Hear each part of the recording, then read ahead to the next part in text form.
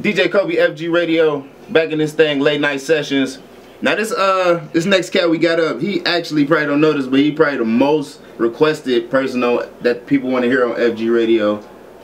My man JC in the building. I didn't know that. I'm honored. How y'all doing? Yeah, that's all I got. Yeah, niggas want to see you on here, man. See you act on. They want to hold you down. Definitely, I appreciate that. Now, off top, we got to get right into this. Let's go. Chilla Jones.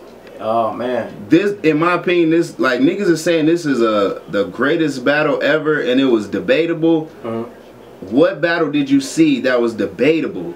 Do you feel like it was debatable? I mean, I know you feel like you won, and you know you won, but I feel like it was debatable only because that battle was it had two different people with two different styles, and and neither one of us, you know what I'm saying, came weak. So it's pretty much style preference. But did you see the way that nigga start sweating in the second round? Honest, to his defense, we was all like that. Like we had to go outside in between every battle because it was so hot in there. That place was like, it was, I can't even explain how big it was, but it was jam packed, and it was like it was better to be in a sauna than to be in that room. It was ridiculous. So it wasn't the bars that had him sweating? It was both. I ain't gonna lie.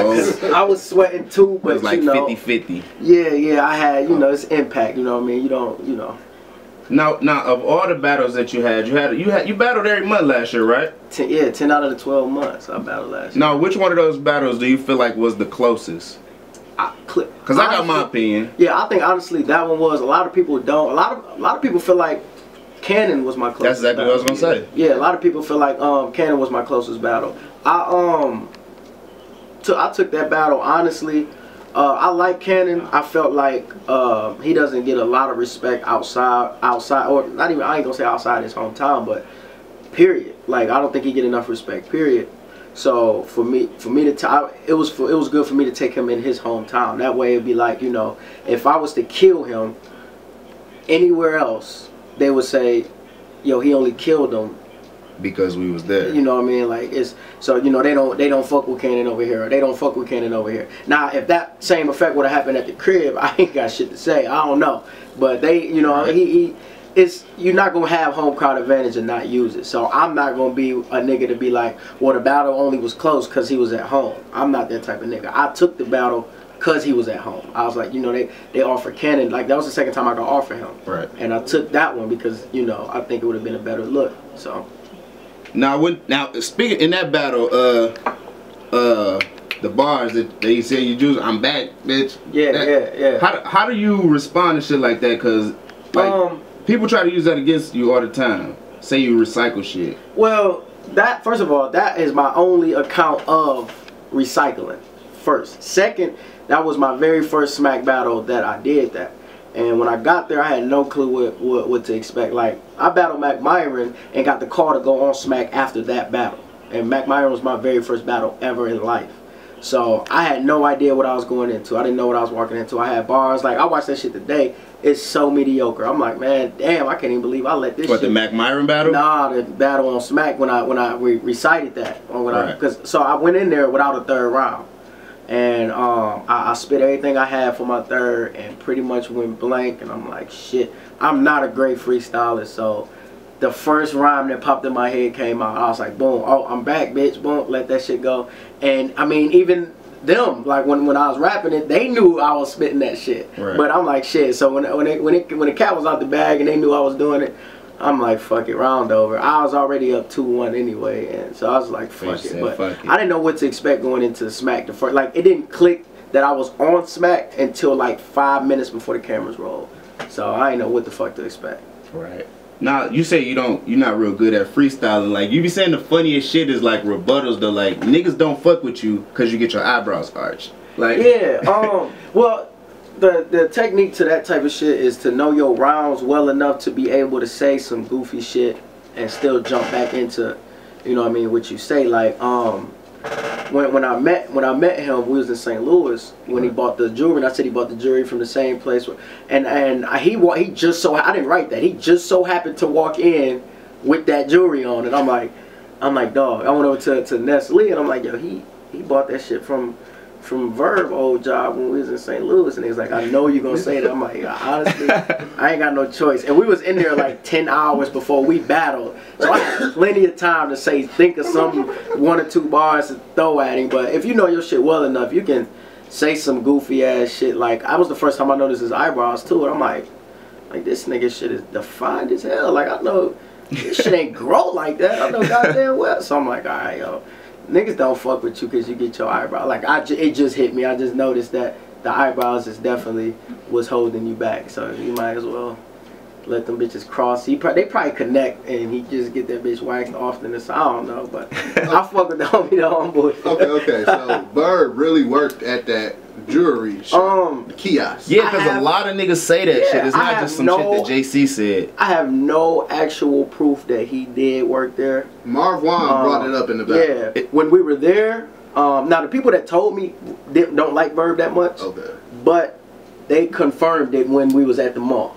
Okay. It was like, yeah, this is where Verb worked, and I'm saying, I just laughed, and they got like the most serious face. They like, I'm dead serious. I'm like, because so that was true. Like, I mean, Marv One gave the number out in the battle, so I mean, a lot of niggas don't really go that far if the shit ain't, you know, legit. So I mean, because it's like an interview on YouTube of Verb calling up a radio station, and they call the place and they say he never worked there. Like I said, I have no actual proof. And the niggas like, cause I fuck with Verb heavy. And yeah, I ain't knocking no nigga with a 9 to 5. Right. But it's one thing to deny info that a nigga say he got, and then the nigga turn around and, you know, find out the shit true. Like, I've heard plenty of niggas say, you work at such and such, and the nigga will start his next round off with, I do work at such and such. Nigga, you know, I need to work. So I ain't gonna knock it, but like I said, it's when we was there, the nigga was like, I am dead serious. This is the place. We was at the mall. It's called St. Louis Mills Mall. Right. And we was at the mall, and it just so happened he liked them little chains and earrings, and they was like, oh yeah, you know this where Verb used to work. And I'm like, ha ha ha. Like, no nigga, we're serious. I'm like, oh shit. Now you say you fuck with Verb, but in that Young Ill battle, you was throwing a lot of shots Verb with. I had to, man. I had. Simple fact. I mean, the reason is, like, Verb, Hitman, and Ill is a unit. Everybody knows that, you know what I mean, that's a unit. So you pretty much got to take shots at it. Like when Hitman battled John, he pretty much called out the entire Proving Ground class that me and John was in. So it was like, you know, when you battle him, if you gonna send a shot, nigga, you came from the Proving Ground or some goofy shit like that, you gonna say you came from the Proving Ground. You can't fuck with me from the he can't. None of you Proving Ground niggas can. Like, you pretty much gonna do that. So if I, you know, my whole approach was, you know, well, you know what? I think you niggas is overrated. Here's why. And that was, you know, I mean, like I said, I fuck with Verb cool, Hitman cool. They all cool peoples. But that's definitely an angle you gotta take. When you battle a nigga, you have to take shots at their camp. Like, I have no actual personal info on Young Ill at all. I don't know, you can't look at me and be like, yo, is Young Ill a bitch? And I have no clue. So, you know, if you gonna run out of shit to say, you gotta attack the nigga that's with him and the nigga that's with him. Would you ever battle one of them? Absolutely. Absolutely. Me and Hitman was actually set up to go for a round. What happened with that? Just one round? That's why we didn't do it, because it was only one round. He only had enough time for one round. They didn't want to fund a 1 round battle with me and Hitman. I don't blame them. I wouldn't. Yeah, I wouldn't see that going 3 rounds. I'd have did it, but that's not what I'd have preferred. If they'd have asked me, do you want this or do you want 3? I'd have been like, give me 3. You know what I mean? So, we were, you know, he asked me if I wanted to do it, and it was either me or Clean. And John, I guess, you know, he had called me one day and was like, yo, John, you know, I called him like, you gonna take John? He was like, yo, he kind of getting under my skin right now.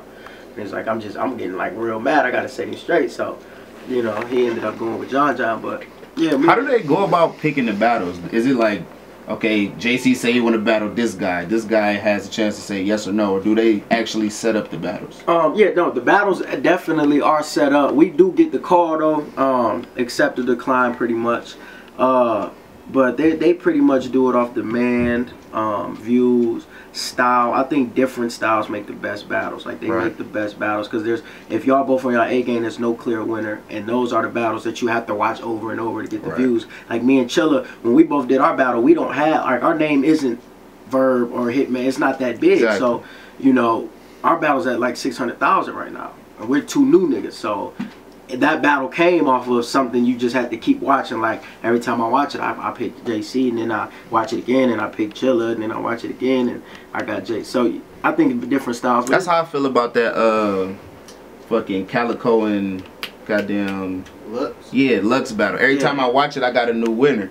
Yeah, I think that battle will go down. That battle definitely go down in history. Yeah. It did 1 million in like 4 days. Like that battle had, honestly, it had everything a battle needed. It had the gimmicks. It had the personal shit. It had the emotion. A lot of niggas said he got too personal. I don't think he got too personal. You see, that's when the battle turned though. This is the problem with niggas in battle rap.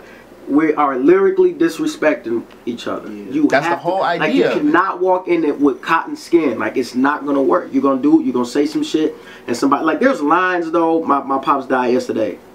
We battle next month. Keep him out. We straight. Okay, cool. That shit might, anybody who close to their mom or their pops, that shit might touch anybody. Yeah. But I mean, you walking into a battle where the most disrespectful shit will win. You know everything is a target. Nigga, I done booked a battle with a nigga, and 3 days later I get a Facebook request from him. Oh, I know what he trying to do now. Deny. I know what you trying to do. You trying to go through my hand and JC this, JC. Nah, we're not gonna do all that. So, I don't get too personal, but I don't let the personal shit get to me. So I mean, you gotta expect that. Like, you getting on the court, just basketball. You playing a nigga that you know can't beat you. You gonna talk all your shit. Especially if you a nigga, you battling or hooping against a nigga that's weak. You know you can get under his skin. Right. You gonna talk shit. He gonna throw up bullshit ass jump shots, and you gonna turn it into a 1-on-1, and you know he can't hoop, so he finna cost the game for his team. All over emotion.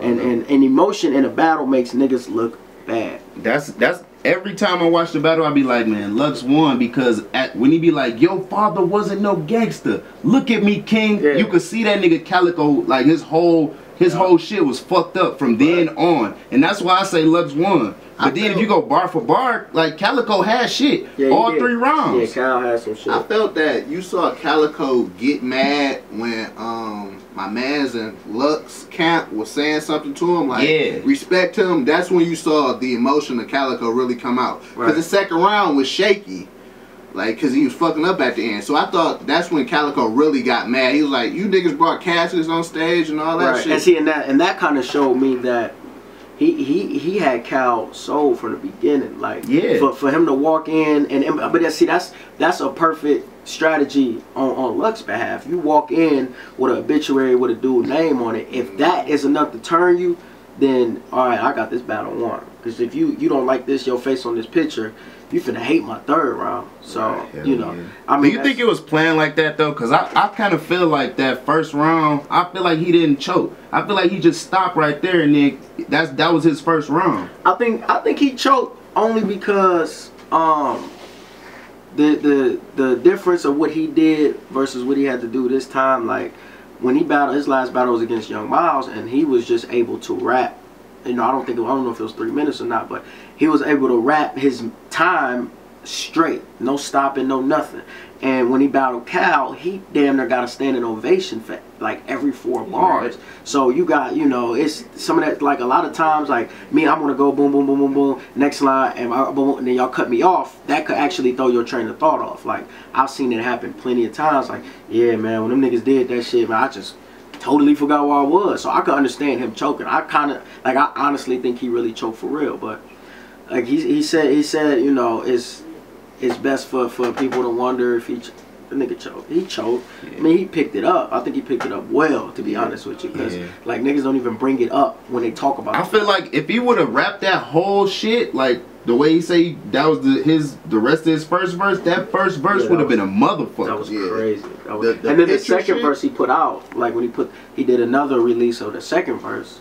It was like, but the second verse was kind of weak when you look at the video, and then because it don't have the same emotion in it. Right, but you never gonna get that out the battle. You know what I mean? Yeah, like, that's what I'm saying. So you can't really your shit over the phone to me, and I'd be like, yeah, he gonna kill him with that. But then you get on stage and the shit don't hit like that. You know, it could take everything from you. That's the same effect me and Ill battle had. You know, we had wrote for maybe 2,000 or 3,000 people we were supposed to perform in front of, and because of all the controversy, we ended up rapping in front of maybe 150, 200 people. Half of them was battle rappers, other half was media outlets, press and all that shit. So those, they don't know what they listening to. The battle rapper's not finna go crazy over another battle rapper bars, cause you know. Do that fuck with you though? Like when you know you just said some cold shit, niggas ain't get it. They not gonna get it until they watch the video the third time. No, I actually sometimes I'll write for that. Like I'll write some shit and I'll be like, you know what? This line is not gonna. They not gonna get this until they come back. Like when I told Ill, I said they like I said Hitman and Verb like Shine and Gorilla Black writing because they talk big but don't rap like it. And I just kept going, but they didn't, because I'm like, they not gonna get that. I'm trying to do all this and like they not gonna get that. That's something they gonna have to come back and catch. It's people who listen and they gears is turning the whole time. They catching everything. Then there's other people who's just like, and then you hear the person next to you going crazy. Say some simple shit and they like, oh, that nigga. Right. Shut the fuck up, boy. He walking like a walker. Did you hear it? He said walking like a walk. Like that was whack. What the fuck is you tripping for? But it's a lot of people trained to respond to certain shit. Like they have to hear the setup format for a punchline. Do you feel like somebody animated like Bill Collector? Like, do you feel like your stage presence do you feel like it sell the bars more? Absolutely.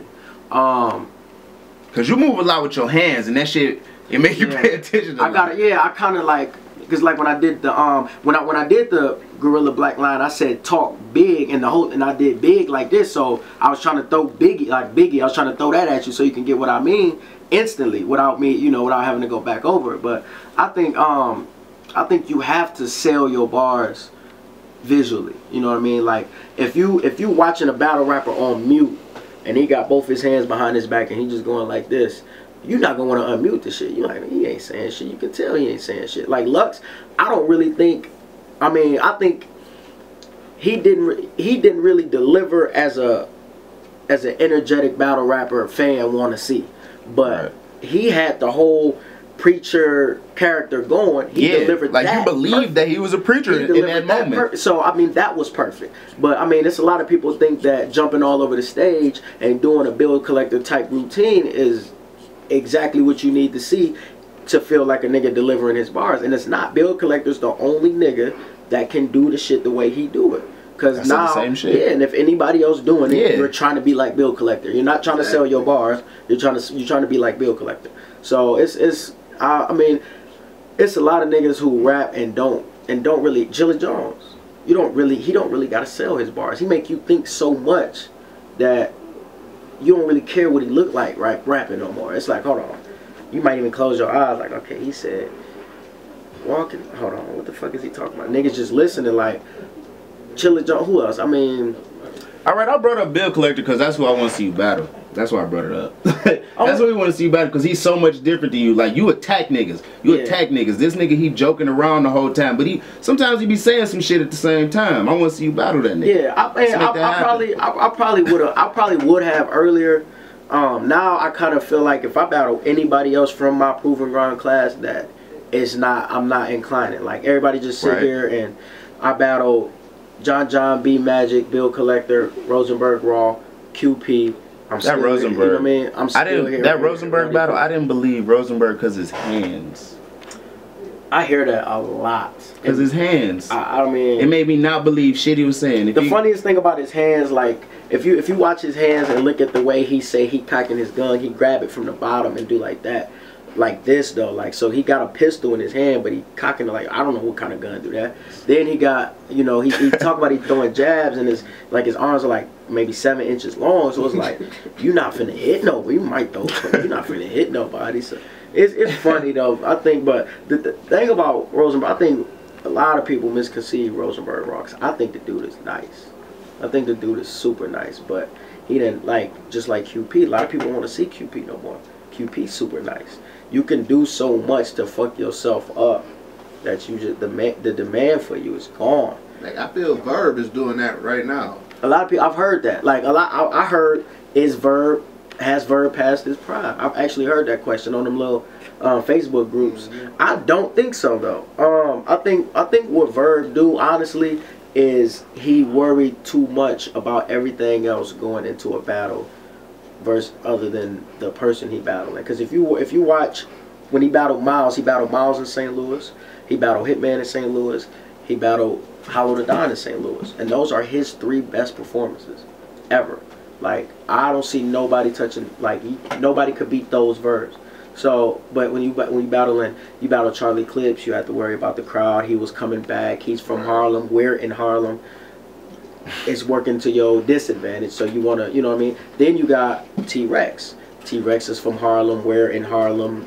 Blah, blah, blah. It's just a lot of other shit to worry about going into that battle. But, I mean, it's at the same time, it comes with the territory. You're accepting that battle versus a nigga at home that you already know has the crowd on his side. Calico and Lux. Lux is from Harlem. Lux hasn't battled in 6 years. He's one of arguably the best battle rappers ever. You have a lot going against you other than the nigga that's in front of you. So, I mean, you don't put yourself in that position if you're not ready for it. Now, early when they first started putting you on the battles or whatever, it said Detroit on there. And now it says Pontiac. You made sure they got that shit straight. Absolutely, absolutely. I've been introduced a couple of times as Detroit. I'm like, no, Pontiac. It's like, my bad, Pontiac. What it is, the cosign I got to get on Smack came from Midwest Miles, and he a legend, battle rap legend out of Detroit. So, so they just assumed you was from Detroit too. I was from Detroit, and it took a minute, but we made sure we got that. We be turned up when we look at that shit and that shit say Pontiac, and then we see that shit got hundreds of thousands of views and shit. We like nigga want our own doing that shit. It's nothing against Detroit, but we pretty much ain't got shit. You know what I mean? So we need all the credit and shine and everything we can get. So if a Pontiac nigga gets on any type of stage anywhere and we get 600,000 views, those 600,000 views need to come back to Pontiac. You know what I mean? And I mean, and he get all the I give Miles all the credit in the world because he saw my battle and called and inboxed me the next morning and was like, I got a battle for you, and that was a Smack battle. So I'm like, damn, I don't know if I'm ready, but I don't give a fuck, I'm gonna go. So it was, it was definitely the right thing to do. I felt like it was, but at the same time, I'm not finna, not give Pontiac the credit because that's where I'm from. The battle that put me on was in Pontiac, from Pontiac. Like, I'm not finna, Detroit, they definitely gave me the light to put me on the scene, but it started here, so that's where it's, that's what it's gonna come back to. True. Now you got a mixtape album or something working on? Okay, well, or are we just battling? Yeah, well, I don't just battle. I did music way before battling, but the battling is like so big now. Like, I met so many celebrities, talked to so many celebrities just off battle rap. So I tried to take advantage of it. Being last year was my first year in battle rap. I took as many battles as I could. I wanted to grind, get my name up, make sure people knew that the battles that they saw that gave me my name wasn't a fluke. So I battled every month. It was hard, but the hard part about it is writing. So I ain't had no time to hop off the battle mode and go do a couple tracks, then jump back into a battle, because I was doing a battle with another battle book. So once I got off the plane, I had to get right back to the notebook and get some more shit for I didn't have no throwaway bars and all that. Everything I wrote for a person was for him. I wrote it when I had him booked and it was for him. So I'll leave before the summer. We've been in the studio. I ain't battled all year. It's March. It's already March, and I've been doing crazy recording. I wanted to have something to take down to Texas for my next battle, but it don't look like we gonna meet it because the opponent locked in already. So we doing the writing for that, but we definitely gonna have something before the summertime because music, that was my first love. So I gotta plus I gotta take advantage of the buzz while I got it. So. Yeah, can't let that die down. Hell yeah. Now you got some bars for us today? Can we get some definitely. We do acapella, we doing it's up to you. You want a beat? I got a beat. Yeah, we do the beats. We do a beat? Alright, we're gonna load this beat up, we're gonna get back to it. We're gonna be right back. FG Radio.